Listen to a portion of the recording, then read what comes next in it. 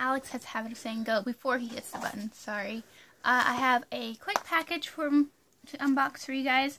I kind of destroyed the label because I had to open it with Alex's keys.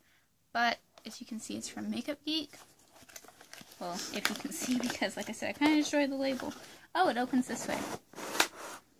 Okay. Okay. Ooh.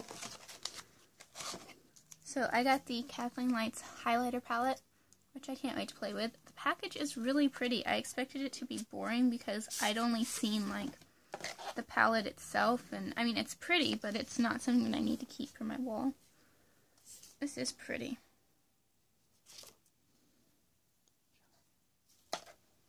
There you go. Oops. Sorry. It looks like that. And then the back looks like this. This is really pretty. And it's the colors Sunlight, Starlight, and Nightlight.